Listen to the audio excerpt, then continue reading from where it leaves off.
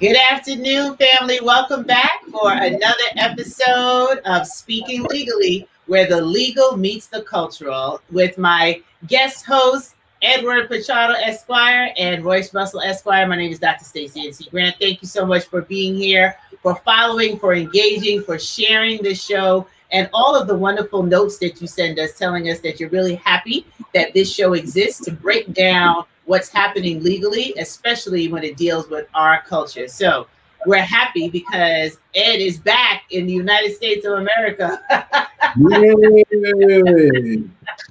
He's been traveling the globe. We're grateful that you had safe traveling mercies and nobody para Espíritu Santo. Amen. You are back.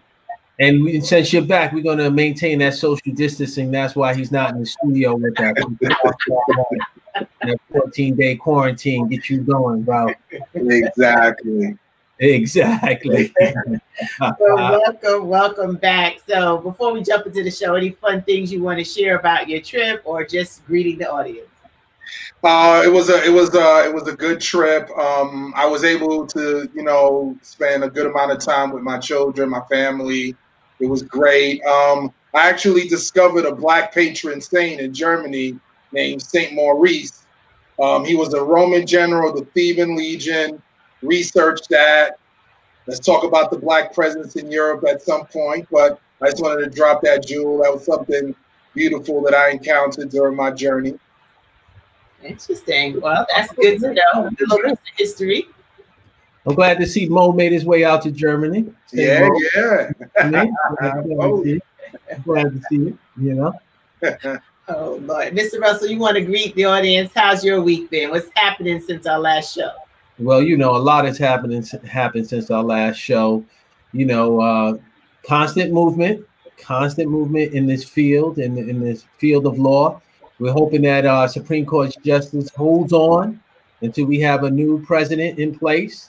Don't fail us now. Betsy, hold on with all your fibers. Stay right there for us, so we can have a new appointment in the Supreme Court when a new president hits the mark, because we know that's what's going to happen. We know November is going to be a power drive to have different faces in different places, and Mr. Biden, or as we could say, Vice President Biden under the Obama administration, is going to need all the help he can get. And he's made the right choice. He's made the choice of the people. And so as the help is given and the fight goes on, and Vice President Harris goes on to stomp out the non-believers and the haters and bring on a new revolution of what we can see Black faces in different places. I'm open arms with it. I'm open arms. And let me just say this. Nobody walks into this space clean. There's always something that you can find on somebody at any given time when it comes down to their politics, their personal, when it comes down to how they made it to where they are. And you don't get this far in life with just always being kind to Black folks, because that's some of the things we're going to hear. What is her record in reference to Black folks? There's no way how you reach this position and everything is 100% lovely with Black folks. So there's going to be some issues. There's going to be some obstacles that we're going to have to deal internally, but we know what we got to do. We got to cast that vote. And what'll be interesting to see what white women of America do when they're faced with another woman of power. Will it come down to skin, or will it be agenda unification? What you think, Ed?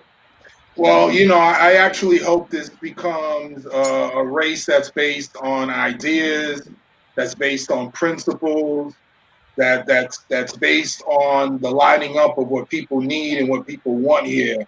I mean, there's no question that Kamala Harris is qualified for the job. She's been successful in everything. She's been successful in pretty much everything she has done. Like you said, Royce, not everyone is going to disagree, is going to agree point by point on exactly what she's done throughout her career and the various positions that she's occupied. However, at the end of the day, we can't deny this is a historical moment. You have the first woman of African descent, the first woman of Indian descent on a major party ticket for the top offices in the country, for vice president, which if, you know, Joe Biden becomes the president and God forbid something happens to him, this sister could potentially become the first female president of the United States and the first woman of African descent, Indian descent in the most powerful seat, arguably, on the globe. So that's what we're talking about here, quite frankly. So I got to give my props to her. I wish her success. I'm certainly, unless I hear something different throughout the campaign or something monumental happens, they're gonna get my vote, because we definitely need a drastic change in leadership for some very obvious reasons. And let me just add one thing. One of the things that is like underneath all of this is the fact that she's a product of a historically Black college, right? A university, right? And that means a whole lot, because the movement should be to empower those institutions as much as we can. Since we're talking about this movement of social justice, this movement of equity in the workplace, this movement of our lives matter too. I'll put this out there. This is not the first time that I put it out there, but I'll put it out there again. It is time for that movement to also take place in education. All the potential Division I, African American and Latino and people of color, football, basketball, hockey, track, lacrosse, you name it, any sport. Maybe it's time to say no to Kentucky and say yes to Howard. Maybe it's time to say no to Alabama and say yes to Grambling. Maybe it's time to say no to a place like Duke or a place like Arizona State or Illinois State or some of these other institutions. Say yes to Medgar Evers, or say yes to Morgan State, or say yes to Hampton, or say yes to any of the other, to Shaw University, say NC State, say yes to any of these other Black institutions, historically Black colleges. Say yes to their program. You're only staying there a year anyway, and you're going pro. See how much economics you can give back to that school by the TV rights, by all the pro scouts going there, by money, by the boosters going there to raise the program, and see how that infiltrates and how there is a domino effect in the academics for those institutions. It's amazing. It's amazing. I'm sorry. It's amazing you mentioned that. There was recently, I believe, a highly ranked high school athlete who chose a predominantly Black institution, in terms of playing there, Division I. So I think that you may be talking about a trend in that direction. Hopefully we can get a Fab Five like back in the day with Chris Webber and Jackson and Jalen Rose. We can get a group of folks and they say, you know what, we going to Howard. And then what we do with that is we take assistant coaches that have been sitting on the sideline at these major universities that are African American, and they say, you know what, I want to go back to Shaw, or I want to go back to NC State and become a coach there. And now they have a well-suited coach as well in that area to take off.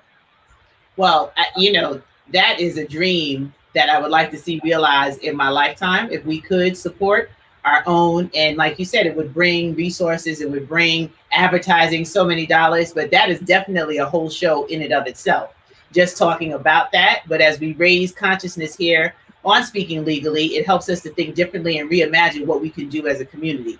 So I'm going to just double back so I can do a little Black Girl Magic. Shout out to our VP pick, This is historic. I also understand she has some Jamaican roots, so I'm very excited about that. And of course, she represents one of the national Black sororities. So I'll shout out to my sister sorors of Alpha Kappa Alpha. It's always a wonderful thing when you can see a Black woman excelling. And as a Black woman, we have to continue to celebrate when we are in positions that open up doors for others. And this is the highest position that we have been able to infiltrate to date. So to Ed's point, she could be the next sitting president, God forbid something happens. But what a wonderful piece of history in the midst of all that we're experiencing in 2020, to have something that we can celebrate as a community where the legal meets the cultural. As you said, Mr. Russell, there could be many bones to contend with, so to speak, on her record and what she does. But at this moment, can we just all focus that it's wonderful that Joe Biden was courageous enough to pick a woman of color to be his running mate for this very historic election. So congratulations to Senator Harris. We're wishing her and Vice President Biden the best as they move forward with the campaign. There's too much at stake. This is not time for us to support other ideas. I hear people talking about third parties and all that. That's great. But right now, in order to get the occupant in public housing at 1600 Pennsylvania, we need to move forward with making sure that this election goes in the right direction. So that's just my personal thoughts. I can't influence what you do, but I hope you make the right choice when it comes to the election. So now that we've celebrated our sister, thank you for tuning in, Danny, Richard, Isabel. We appreciate you and thank you for joining the show today. So we have some other follow-up items to talk about with what's happening in the news and some of the things that we talked about on our previous show when it comes to how we advocate for opportunity. It builds on the whole education conversation that Mr. Russell just mentioned in supporting historically Black universities. But now we're talking about a Black man who was going after one of the largest telecommunications companies. And there's a little bit of an update that Ed has been doing some research on, and Mr. Russell has some commentary. And I think the audience was really engaged in this particular portion of our show. So we're going to bring that back full circle with Mr. Byron Allen with settling the Comcast battle that he has had going in the news and in the court system. So over to you, Ed. Okay, so if I may, what I want folks to realize here basically is that, well, let me start out with this. You know, I just want to let the audience know that I grew up in some public housing projects. I grew up in Grant Projects.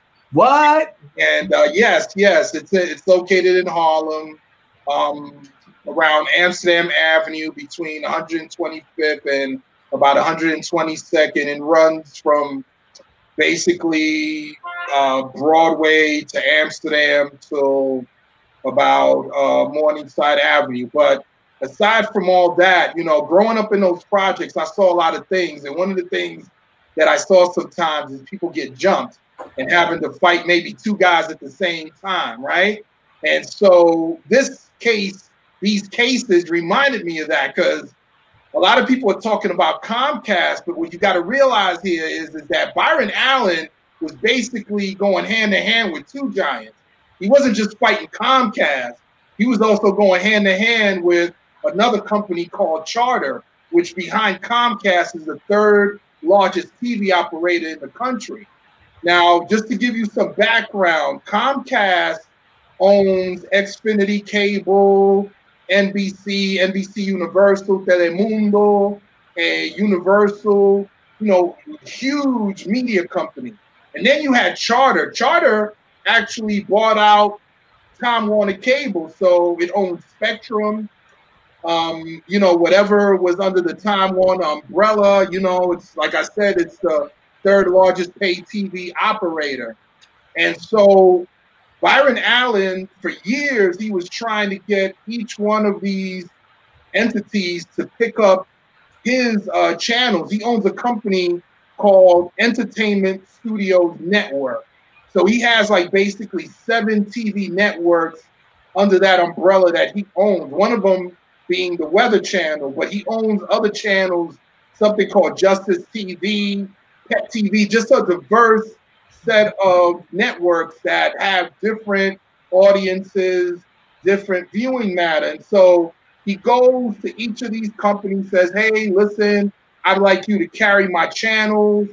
And each of them ultimately says no. And in some cases, for instance, Charter is alleged to engage in some really naughty conduct. The top executives made some racist statements. They didn't only say no, they said hell no. And they made racist comments. It's in the complaint. I'm not saying anything that's new. Yeah, no, it's in there. And you know that anytime that you put a case in federal court, whether you have two defendants or one defendant, you always feel like you're getting jumped. You always feel like you're getting the beat down. And why do we feel that way? Because the courts are usually conservative. And so now, Ed, put a pin exactly where you are. Let's recycle some of the things in Dr. Grant that we talked about. We talked about voting. We talked about local. We talked about understanding the local and with an eye on the national. So now, Ed, you have Byron Allen bring the lawsuit in district court. You have that judge that's appointed by the president, right? Appointed by someone that maybe we didn't think would really have any influence in our life directly, but that appointment is made. Now that conservative judge or judge with a viewpoint that's like the president is now presiding over a case like this that relates to Byron Allen. And what do you think that judge may or may not do? What is that judge's tendencies? What is that judge favor? Is Byron Allen going to get a fair shot, or are you going to get what Ed said? He's going to get jumped like he back in Grant Projects. Hey, Ed, I remember they threw a bowling ball off the roof of Grant's Projects. Not only getting jumped, they were very dangerous there. Probably more dangerous than St. Mary's Projects. I don't know. Oh, yeah. We have to research that. But anyway, you know, the feeling of getting jumped is not only by the people in places that have power, but also in the venue, being in federal court, being in a place that you know that is not welcoming to someone of color and is conservative by nature. And here he is fighting too. So how did he do, Ed? Tell me, who got the knockout punch?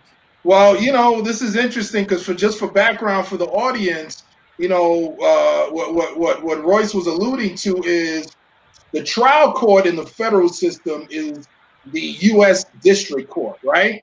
So you have the U.S. District Court, and if things don't go your way on either side, if you decide to appeal a decision from the District Court, you then go to what's called the Court of Appeal, which is called a circuit court. There are 13 of them around the country.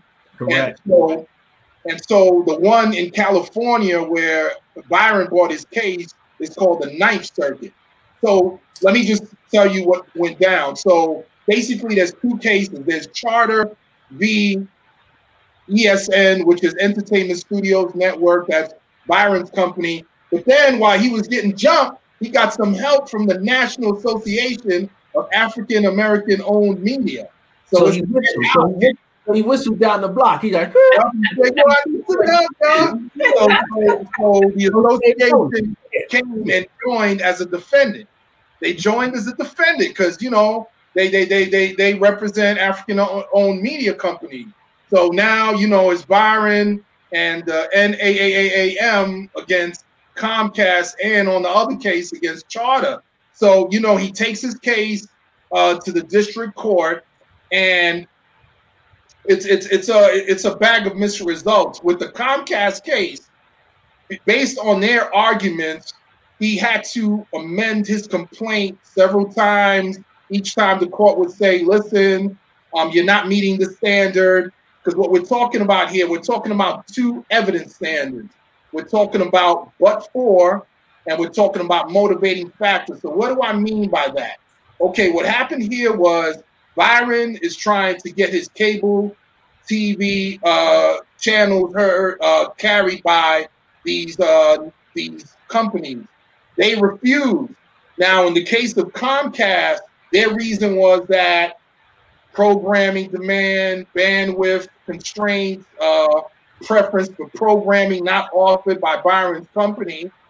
And, you know, when Byron and the NAAAM sued, they were alleging a violation of a statute called 40 42 USC, United States Code, Section 1981. Now, this is a civil rights statute from 1866, right after the Civil War. For some of those historians out there, you know, there was a Civil War. It was fought. The North won, or so we thought, right? Some people years later are claiming that, you know, they shouldn't have won. I don't know what planet they're on. You know, they're carrying these crazy flags that, you know, shouldn't be up, you know, because the loser usually has to put their flag down and put it away somewhere. But anyway, only in America, as Don King would say.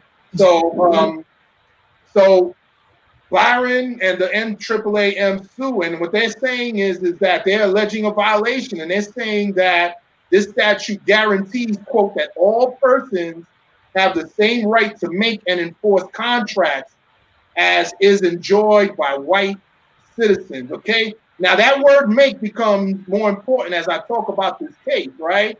So the district court dismisses Byron's complaint in the case of Comcast because they're saying that he failed to plausibly show that but for racial animus, Comcast would have contracted with his company, that he failed to show that but for his race, that, you know, that there were race neutral reasons for them to not have contracted with him. And Byron, can I ask you to stop right there, Ed? Right? Okay, I will. Just mark that for a second, because what I want our audience to truly understand is that, real simple, Byron Allen's a simple guy. Ed and I are simple people. Dr. Grant, we simple people. We saying the reason why you won't sell me the lollipop is because I'm black. And the guy behind the counter saying, nah, the reason why I'm not selling you the lollipop, it got nothing to do with you being black. It got to do with that. That's the last one I got. Or, you know what, I was saving it for my man Fred. Or it's crack and I don't really want to, I don't sell crack lollipops. So even if he wasn't black, I wouldn't have sold you the lollipop. And what Byron Allen's saying, that's some bullshit. That's what Byron Allen's saying. That you not selling me that lollipop because I'm black. I don't care if it's crack. As a matter of fact, it don't look crack. I see a whole box of lollipops behind the counter, so don't tell me it's the last one. And I know that you sold one the other day to my man Fred, but you're not selling it to me, Ed. So I know the deal, right? And so what the court is saying is that, Byron, prove this. Prove that they're not selling you the lollipop because it's crack or because they don't have any more in the back. And Byron is saying, how can I prove that if they got all the goodies? If they holding all the cards? If they holding all the evidence? If they holding all the documents? Or maybe there's no document out there that really speaks to the fact that they're not giving Byron Allen a fair shot because he's black, because they're wise enough not to put that in writing. They're smart enough only to talk about it on the golf course or at the Lakers game. They're not going to talk about it out in public where we can hear it and we can build a case. And so that's where Byron Allen first got stuck. Am I correct? Go ahead, Ed. Yeah, in the Comcast case. Now, in the case of Charter, because Charter engaged in certain conduct that Byron was able to allege was much more overt in terms of the racial animus, it seems that Charter decided, you know what we're going to argue is that we have a First Amendment right not to carry those channels. We could put, you know, whatever channels we want out there to the public based on the First Amendment, you know, freedom of speech. And the district court said no. They said, you know, that Byron had alleged enough to continue to go forward. The problem was that both, you know, cases are pretty much running on the same track. Comcast is able, you know, after I believe 3 amended complaints in the Comcast case, the district court granted the motion to dismiss. Byron appeals the case to the 9th Circuit. The Charter case somehow, you know, gets there as well. And what ends up happening is that the 9th Circuit reverses. They said that Byron only needed to show or only needed to plead facts. Okay, now keep this in mind. When you write a complaint, you're pleading certain facts. You're saying, this is what I'm alleging happened, okay? And so, you know, at that stage of the lawsuit. So they said that ESN, Byron's company, had pled enough facts to plausibly show that race played some role in the defendant's decision, Comcast, in the decision-making process. Let's keep that in mind. And that under this standard, this evidence standard, that ESN had a viable claim, okay? So now, you know, Comcast loses. Charter had already lost at the, you know, at the circuit court level and had appealed to the Ninth Circuit, right? And so he wins at the Ninth Circuit against both of his opponents. He, you know, he hit him with a nice left, and then he had him on the ropes for a minute, right? But then the bell rung, next round comes. The Supreme Court accepts cert. Okay, what's certiorari? When you appeal a case from the Court of Appeals, the Supreme Court doesn't have to take the case. They could decide, you know what? The Court of Appeals decided the case just fine. We don't want to get involved. But in this case, they said, no, you know what? We'll hear the case. We'll hear the case. Wait. Hold on. All right. Hold on, Eddie Spaghetti Superman, when you're ready. Hold on. Now, let me just process this. I'm processing it, right? So Byron Allen's in district court, right? So you pick your 5, I pick my 5. We running the full court, I'm in district court. Referee calls a foul. That's what they did. Comcast and them called the foul. They're like, yo, get this case out of here. Right? We looked at the referee, said, I agree with you. Case out of here. Byron Allen says, time out. I want the tape reviewed. Let's review the tape. Yeah, let's review the tape. They do in sports, right? Football and basketball. Let's do the replay. So they go to the desk. They do the replay. Second Circuit says, looking at the replay, oh, no. The case shouldn't be dismissed. Now we ready to fight. Now we ready to rock and roll. So now Byron Allen says, call reverse.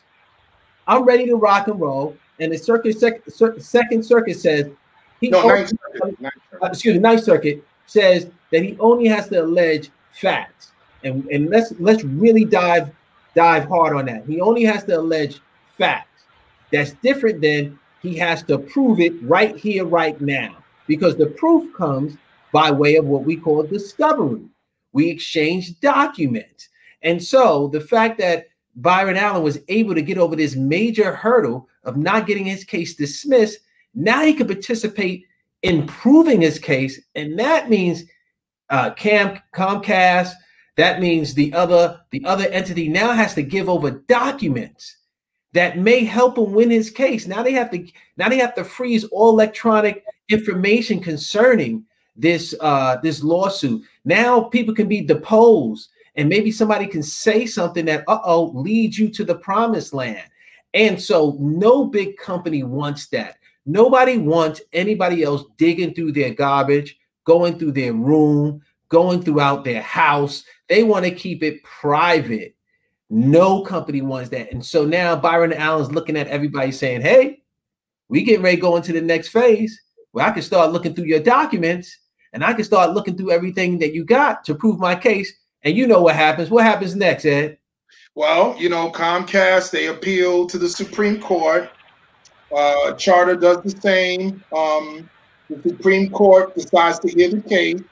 And what they rule is that under this particular statute that, you know, Byron was suing under, that he, the plaintiff, bears the burden of showing that race was a but-for cause of his injury, and burden remained constant over the life of the lawsuit. Now, the reason why they said that was because Byron was arguing that all he had to show was that race was a motivating factor for the first part of this lawsuit, and that, okay, maybe a but-for standard applies, but that's later on at trial. And the Supreme Court said, hold on, slow down, wait a minute. No, if it's but-for, it's but-for throughout the whole thing. Not only do you have to plead enough facts to show that but-for your race, you would have gotten the contract, but you also have to show this at trial as well, that he must prove a but-for causation throughout.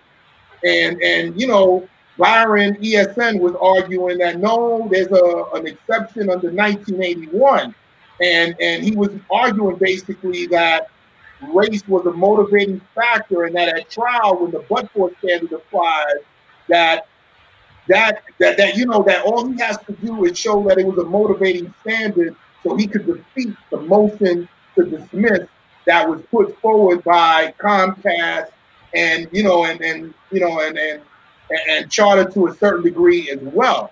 And so then the court kind of looks at the history of these laws and these statutes. It not only looks at that law from 1866, but then it also looks at some changes to Title VII that took the Title VII Civil Rights Act of 1964, and then some amendments that took place in 1991. Now, this gets a little complicated for some of us who aren't lawyers, but at the end of the day, well, I don't know how complicated it gets. It looks like a bunch of men or a bunch of Supreme Court jurists finding a way to keep the black man down. So they grabbing a bunch of statutes that fit their rationale to say that you have to show this now. You have to show that race was an issue now. And if I got to show it now, then why are we going to trial? There's no need to go to trial. I got to show it now. From the day that I put pen to paper, if I had the evidence to prove at the time that I put pen to paper that motivation was racial, conduct was racially induced, then why do I need to go to trial? I proved it up front. There should be no trial. And so even with that standard, you're making lawsuits for those that are in the employment area that are suing under racial and discriminatory grounds. You're making it harder for them to bring their case. That's why this is important. Now, one of the things I do want to say is that this was a unanimous decision by the Supreme Court. But one of the things here is that was a little relieving was that they didn't change the standard for the Title VII lawsuit. They said, listen, Title VII is Title VII. 42 U.S.C. 1981 is a different story, and that requires a but-for standard. Okay, Congress put a motivating factor standard for those Title VII cases, but that's different, and so that didn't seem to change. Which a lot of legal observers, were a little afraid that this but-for standard was going to swallow up that whole arena concerning all of these lawsuits. Now, what I do want to mention is that a little earlier I mentioned the word make versus making, and this is a very intricate lawsuit because it talks about not just outcomes but the contractual process. And I don't know if you ever heard of this woman called the Notorious RBG. Okay, is she related to the Notorious B.I.G.? RBG, Ruth Bader Ginsburg. Oh, I heard of her. I just want everybody to know that she got a little Biggie in her. She has a little Biggie. So she says, listen, I agree with most of what my colleagues are saying, but there's one thing that I do not agree with, okay? And I don't agree with Comcast's argument that even if there were some things in the contractual process that might evidence racial animus, that only the outcome is what matters here. And she pointed out that very clearly in her concurrence. And what is the concurrence? The concurrence means that a judge on the Supreme Court is allowed to agree with their colleague, but write what's called a separate opinion that concurs, but on different legal grounds. Okay, and that's what happened here. And she makes it clear that Comcast shouldn't really get away with making arguments that the contractual process can be discriminatory, but the only thing that matters is the outcome. So, I really invite, not only lawyers, but novices to sit down and read this decision. It's on the internet.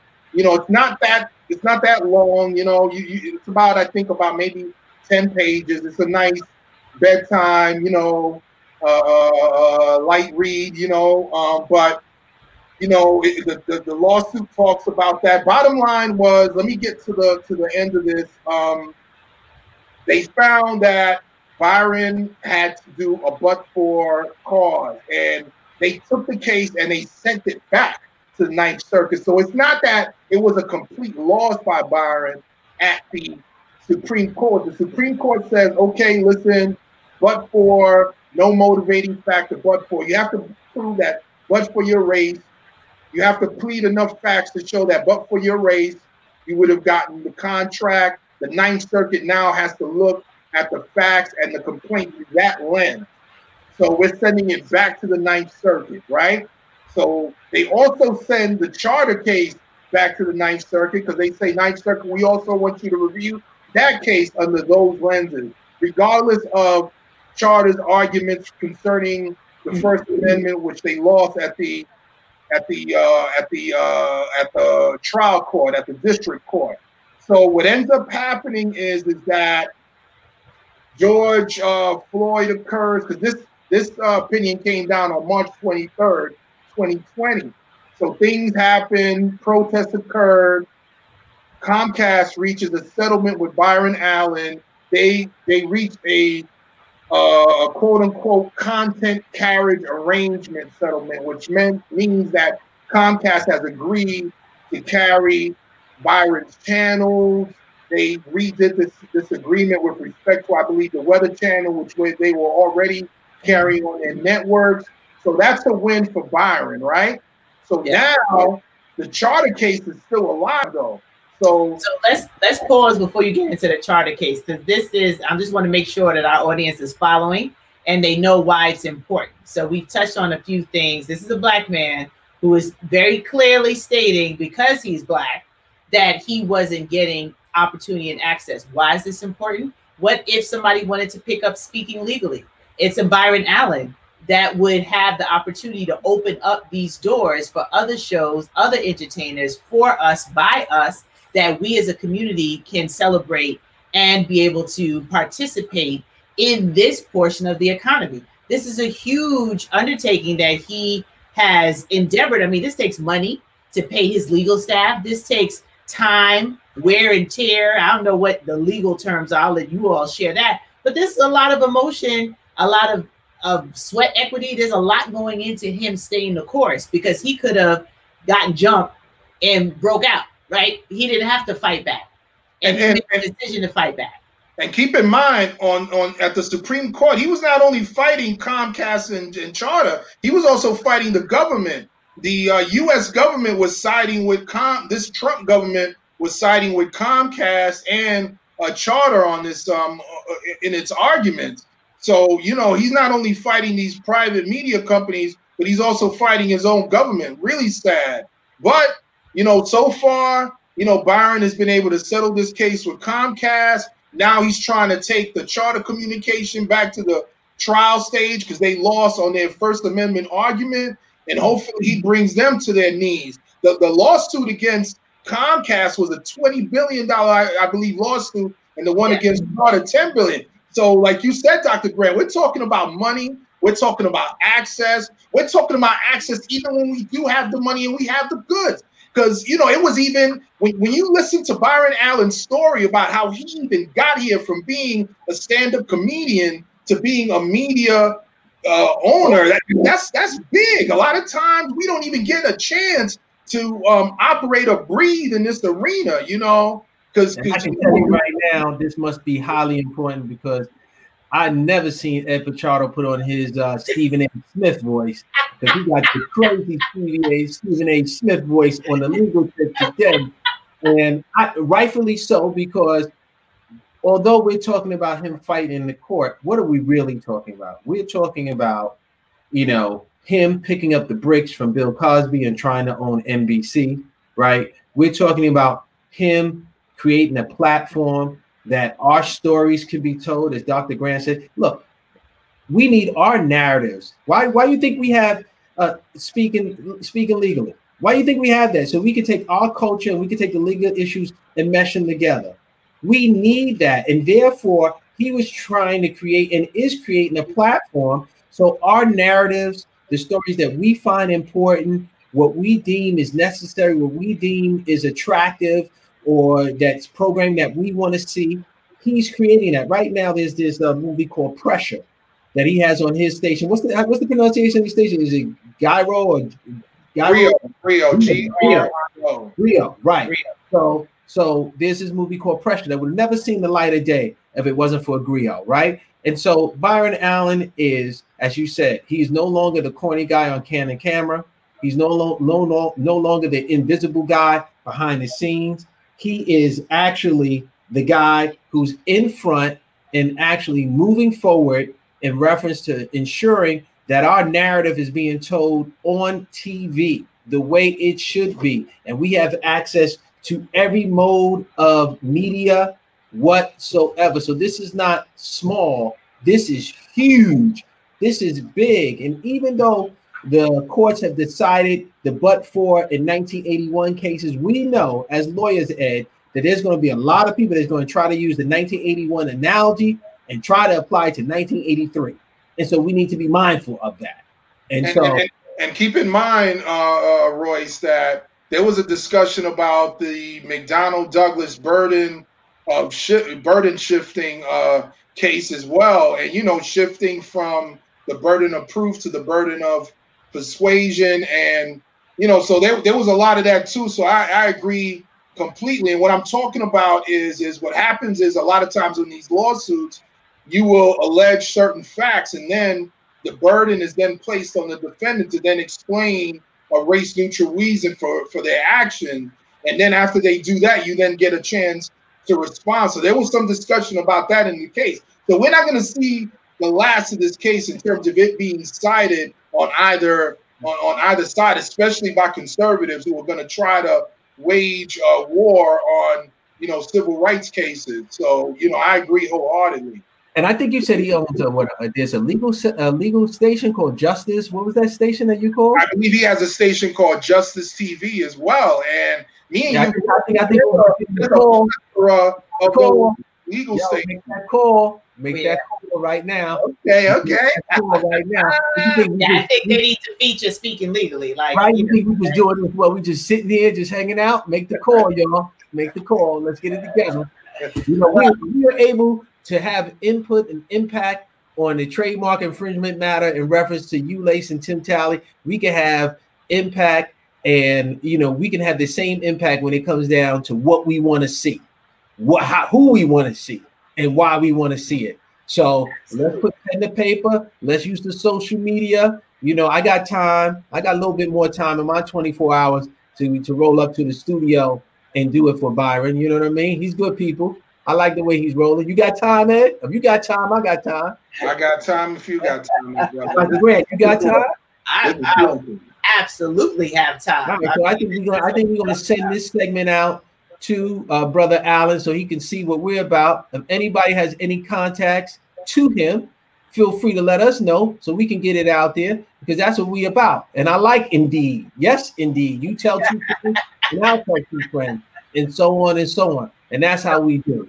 Absolutely. Well, since we're revisiting Byron Allen, and thank you so much, Ed and Royce, both of you, for doing the research on that, because I think we need to know what's going on. A lot of our community spends time viewing TV. We have the data and the stats on that.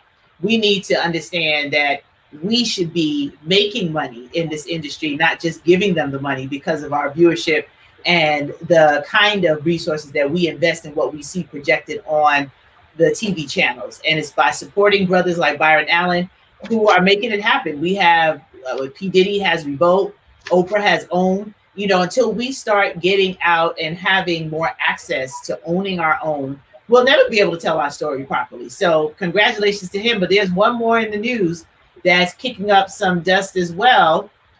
You know, we started with shout out to the sisters, and we're going to add another piece here where we talk about the follow-up on Miss Monique and her lawsuit against Netflix. We were able to go through that when Mr. Russell explained that now it can go forward.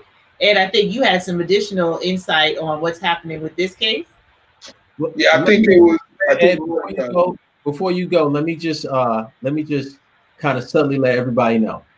We're talking about these folks, our people, and their obstacles and trials and tribulations in court.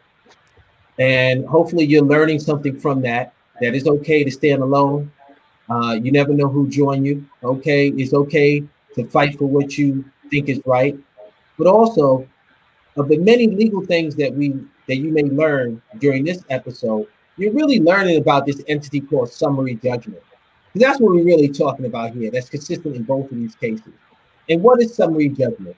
Summary judgment in the legal field is basically a terminology that is used by lawyers that says, based upon the law, given everything that we know, the lawsuit shouldn't go forward.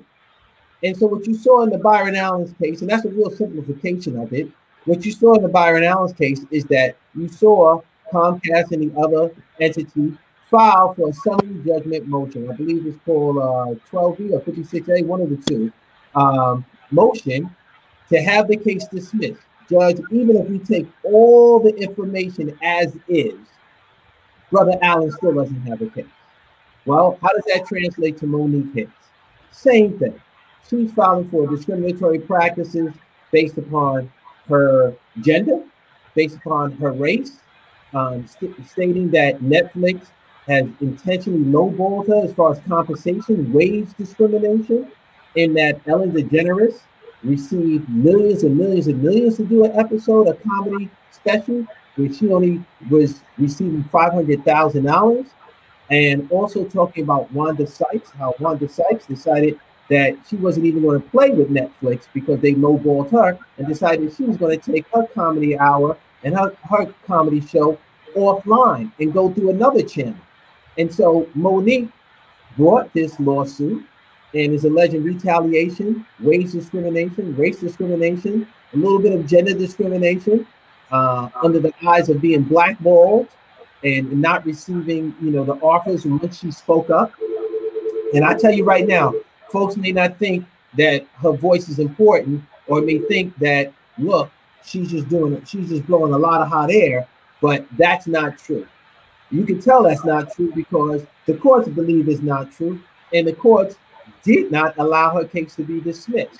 Once again, by summary judgment. The other side, Netflix, is saying she doesn't have a claim. We've never heard this before. What do you mean negotiating in bad faith?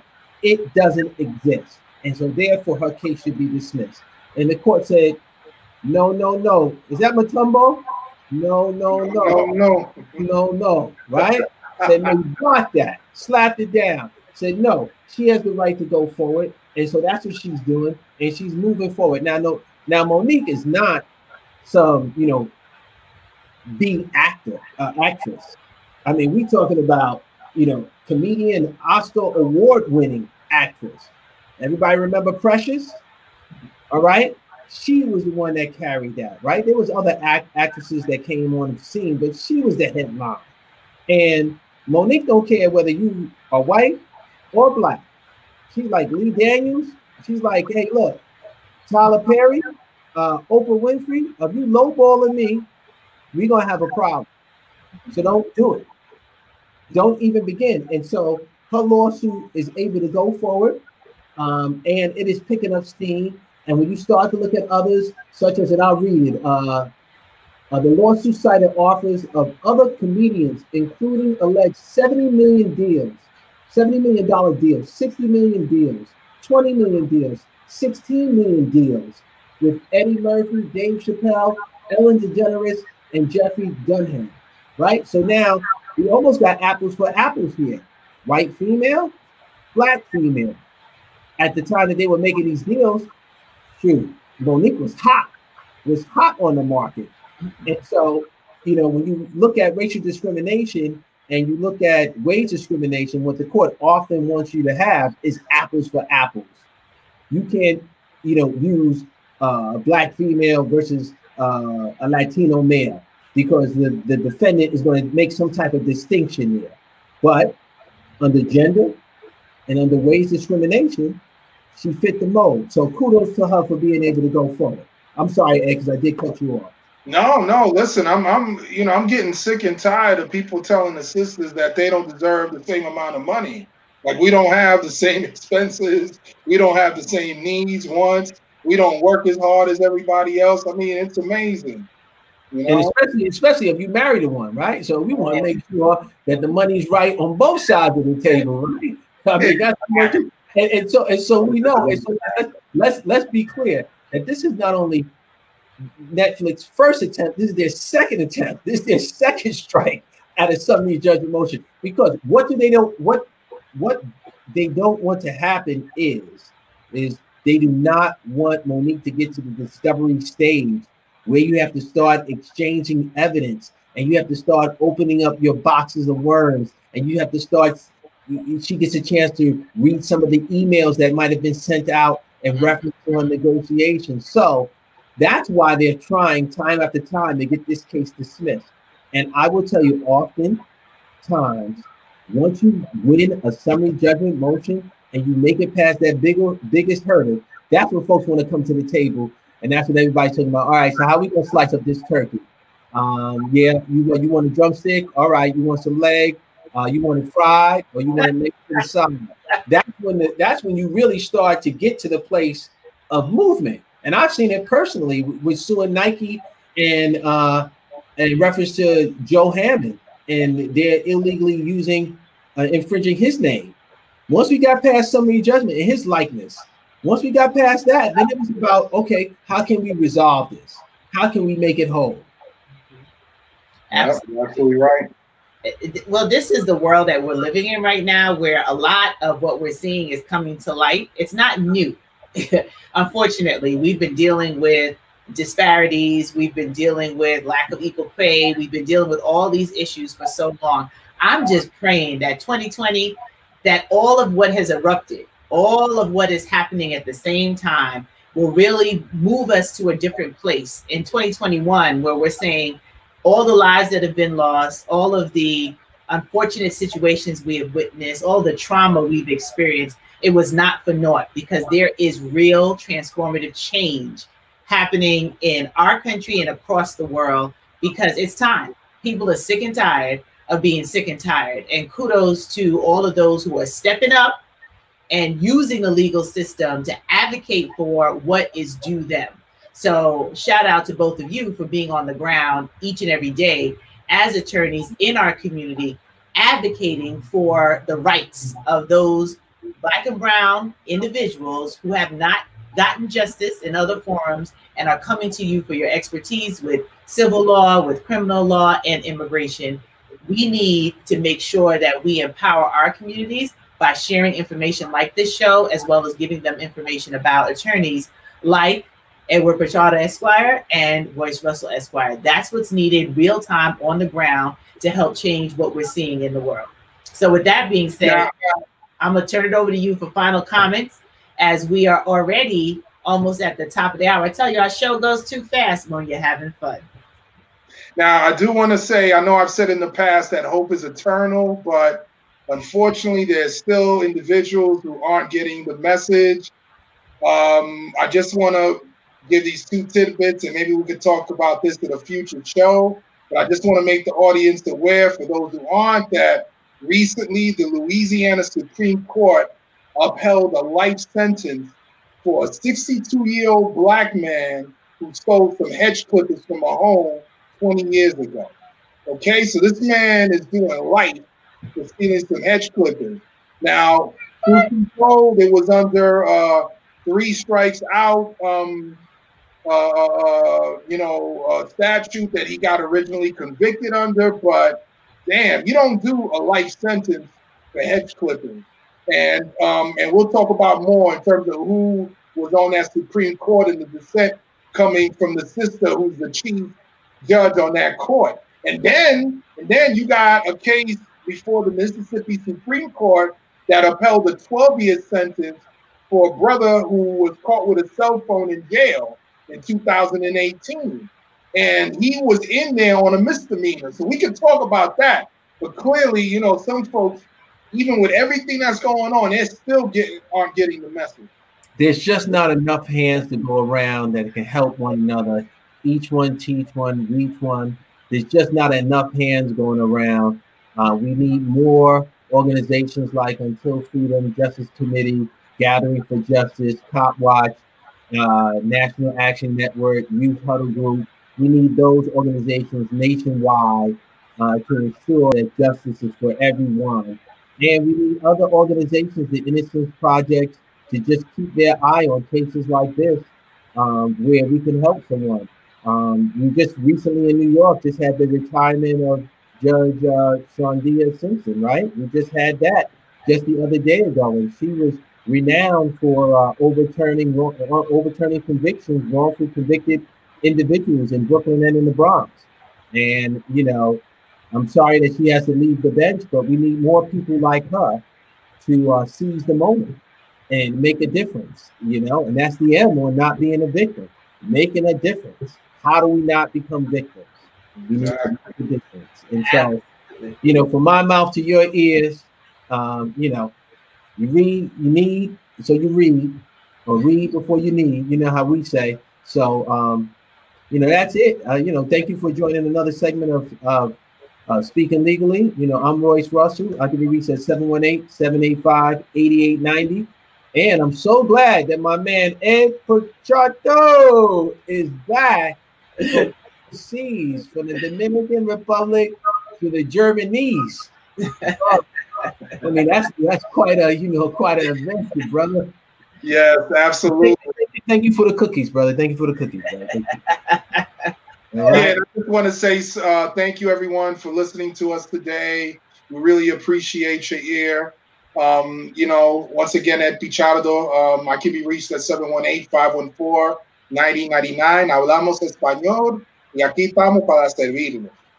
Byron Allen, look out for us. And Barbershop, be on the lookout because here we come. Well, I would be remiss if I didn't just do a end of show shout out to Mr. Royce Russell and Cardiac Arrest and Edward Pichardo for being one of the sponsors for my upcoming conference, which kicks off tomorrow, Faithpreneur Weekend. So shout out to all of you, the constituents who bought their action boxes earlier, actually getting an autographed copy of Cardiac Arrest inside their Faithpreneur action box. So excited about that. And for those of you that have been watching, Shawnee and Richard, a couple of you have been really loyal here at Speaking Legally. I'm going to give you an offer. If you text your email address over to 347-395-2903, that's 347-395-2903, I will give you a scholarship to attend the conference courtesy of Edward Pichardo Esquire, Royce Russell Esquire, and our Speaking Legally family. So those are for faithpreneurs who are faith-based entrepreneurs. If that sounds like you and you're interested, text over your information and we'll get you a scholarship. I just wanted to publicly shout them out for supporting me in the other work that I do in helping to change personal economies for faith-based entrepreneurs. So thank you all for being here and being a part of the show. Be back next week, same time, same place, 4 p.m. Eastern Standard Time, every single Wednesday.